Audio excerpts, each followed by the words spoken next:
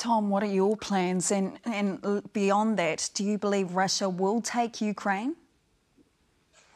Look, so my personal plans, I'm taking it 1 hour at a time, but we've been told by quite a lot of serious people that the time to leave, at least leave Kyiv for the safety of Western Ukraine, is within the next 24 hours. So I think that might be my plan.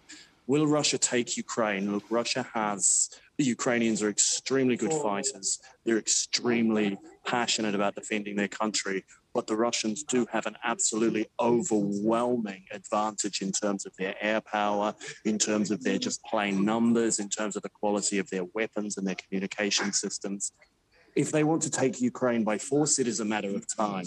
Will they be able to hold Ukraine in the face of a very, very determined resistance? That really, really remains to be seen. And for my money, I don't think they will be able to do it for very long.